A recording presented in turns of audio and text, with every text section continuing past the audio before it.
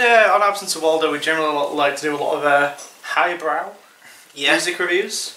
We're doing a bit of a Modest Mouse retrospective. Well, I want to review a band who subtlety isn't exactly their forte. No. But that's what makes them awesome. Okay. I describe them as the Michael Bay. Michael Mann. The James Cameron of a heavy metal world. And it is Iron Maiden's new album, The Book of Souls, which I finally received on vinyl the other day after Amazon messed up my order. Okay. Man, oh man, I love this band. Oh yeah. Iron Maiden are unashamed about the kind of music that they make, and somehow they've managed to remain relevant.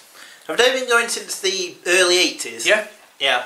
And they still make, you know, like lots of bands from that period, you know, they're still together now, they're like granddads, they just keep churning out the same old song, and when the new album comes out, nobody cares. How do they compare to everyone's favourite metal band of that era, Metallica? Oh, Iron Maiden are way better, oh yeah. To say the least. Iron Maiden have something that a lot of metal bands of their age have called integrity. Oh yeah. And they're not afraid to challenge the fans. Yeah. They're not afraid to experiment. Like Anthrax.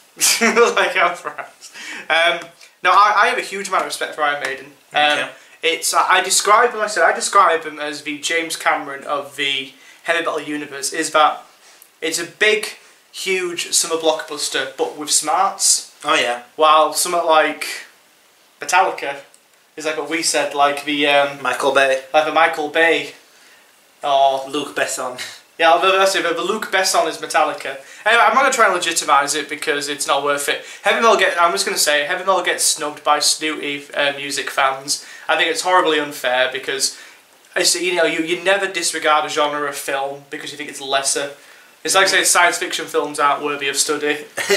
Or, yeah, I think heavy metal and progressive rock get unfairly snubbed by snooty music critics because they see it as being below them. Fuck you. Basically, is what I want to say, because it's not fair. You wouldn't disregard a whole genre because you see it being below you. So I'm going to stop even legitimising this review.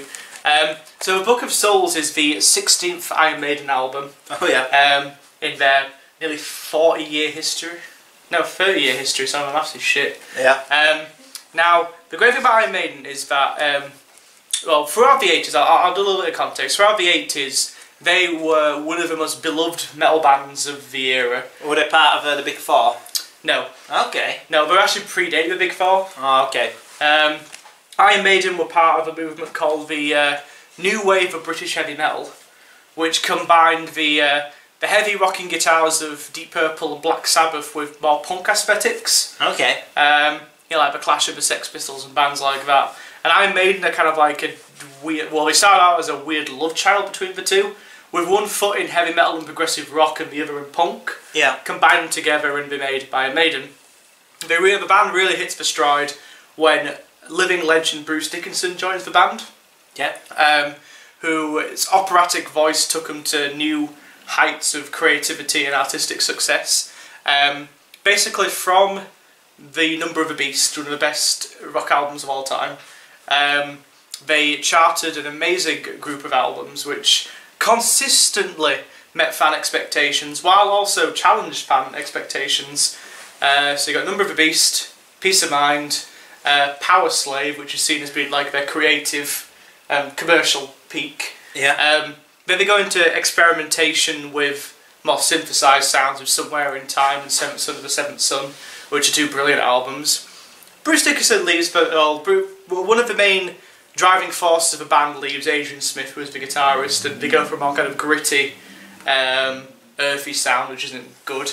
Iron Maiden are more about the operatics, and Bruce Dickinson soon leaves, and they're replaced by a chap called Blaze Bayley, who nobody likes. No. But then Adrian Smith and Bruce Dickinson return to the band just before the turn of the century, with the brilliant album Brave New World. And pretty much since then, they've consistently charted album after album that's been probably better than the last. Yeah. And the best thing about them is that, as mentioned earlier, they've remained to their artistic integrity by consistently challenging their audience. So for example, like on one tour, they didn't play any classic songs, they just played all songs from their latest albums. Oh yeah. They didn't play any old ones, which frustrated a lot of old, fat, middle-aged men who just wanted to go see and listen to the classics, right? One tour, all they did was they just played the new album. Yeah. That was it. So I have a lot of respect for a band like that. Yeah. It would be so easy for them to go out and make Number of the Beast 2 and satisfy all their old fans. But then they'd become as culturally irrelevant as bands like Kiss or Judas Priest or stuff like that. And Def Leppard's still going.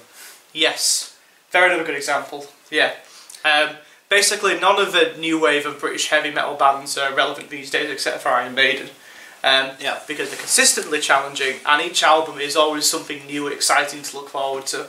And the Book of Souls is no goddamn different. So it's the longest gap between an Iron Maiden album. The last one was in 2010 with The Final Frontier, which was fucking awesome. I heard that you saw the band live around this period. I did. I went to go see their Iron Maiden live on the Final Frontier tour, my first ever live concert. Oh yes. By an actual band, not a tribute band. And they were amazing. Not the Wiggles. Not the Wiggles. No. No. And they were amazing. You know, they have such a command of the audience, and you could tell that they're a band that appeal to all ages, which is quite rare you have a band like that. You had really old people there who you could tell were from, like, you know, the early 80s, there from the beginning. But we also had, like, you know, like 8-year-olds there who were just really into the band. You had people at my age there, and they appeal to all generations just because they make good music. Yeah. So this is the longest gap between an Iron Maiden album. Is it the longest album? Yes, it's a 90-minute epic. Oh yeah. And this one's got some added significance to it because in between finishing recording of the album and being released, Bruce Dickinson, the lead singer, was diagnosed with tongue cancer. Okay. And it was a very close call with death kind of thing. And he's come through, he survived it, he's beaten it, but this one just adds an extra bit of oomph to it because, you know, there was a chance that this could have been the last one. Yeah. Bruce Dickinson, by the way, is a living legend. Okay. He's an amazing singer. Yeah. He also owns his own brewery factory, and they make Iron Maiden beer, which is really good. Awesome. It's a good beer. He's also. What's it taste like? What's it taste like? Like metal. Like metal. He's also an aviation pilot. Alright. He actually flies the band around the world in their jumbo jet. You know, instead of going on a tour bus, Iron Maiden fly there. Okay. During the whole, there was some really bad hurricanes on the East Coast a few years back, and most pilots refused to fly to the East Coast to bring people out and bring them to safety. Bruce Dickinson was one of the only ones that went that's awesome. to go save the day. Yeah. He's just an awesome guy. And he's also the lead singer of one of the best heavy metal bands of all time, which helps. So the Book of Souls is highly anticipated amongst fans. Yeah. People have been looking forward to this one for a hell of a long time, and just listening to it makes the 5-year wait worth it. I just want to show off my vinyl, by the way. It's a triple vinyl, and it's just a thing of beauty. Look at that. Look at that. Just awesome. It is. Vinyl really is pretty cool. Vinyl is cool. Yes. So. Right then, where do we begin? Right, what kind of sound is this? What kind of era of Iron Maiden does it sound like? Any of the other ones? Or is it 2015. Just now? 2015. It sounds like Iron Maiden in 2015. Yeah. But what's great about these songs is that they kind of do a few little music cues which are from the older albums. There's a little nod of a head. Yeah. But this is very much Iron Maiden 2015. Since the release of Brave New World, they've definitely got a lot more proggy. Okay. But in an Iron Maiden kind of way. Yeah. Which I love. It's great. They've always suited those huge operatic sounds. And when Iron Maiden basically stopped being a punk-influenced band is when they got good, in my opinion. Yeah. There are some sad fans who still long for the days that Paul Di'Anno returns. Paul Di'Anno. He's the original lead singer. Type in Paul Di'Anno into Google. Oh yeah. And look at him now. Is he a mess? He's a mess. Alright. He's a horrible, bitter man. Yeah. The Book of Souls very much sounds like Iron Maiden in 2015. And wanting to challenge their audiences as much as possible. Yeah. Because why rest on your laurels? Exactly. This is what music's all about. Well, that's the thing. They're never going to need money or anything again. They might as well just challenge them as much as possible. Yeah, exactly. Yeah. They've sold 85 million records in the time. Yeah. Why not do a whole bunch of really challenging albums for their fans? Exactly. And in terms of length, this is the longest one. This is a 90-minute album. How many songs are there actually? Like 11. How many? 11. 11 songs. So you're looking at an average of about 8 minutes. Yeah. Now, I've only listened to the album twice. Yeah. I listened to it last night on vinyl.